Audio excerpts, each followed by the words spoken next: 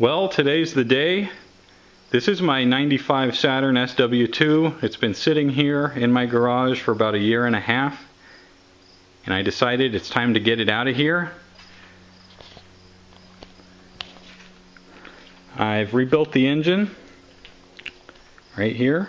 It's ready to be installed. I'm going to do that right now.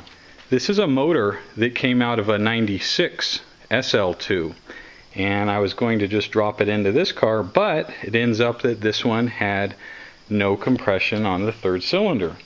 So I ended up having to tear it down, and I went ahead and just put on a professionally rebuilt head, and then I cleaned up everything else.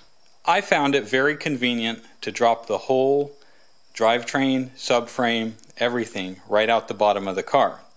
I dropped it onto pallets. At the time I didn't have a pallet jack, so I just got a sturdy pallet, which you can pick up for free usually, and I screwed 6 of these little casters to the bottom, and it let me wheel it around really easily. I've assembled everything here. Now my plan is to simply roll that under the car, and then I will lower the car down onto it. Now, I think that you can probably pull this off with a decent chain hoist.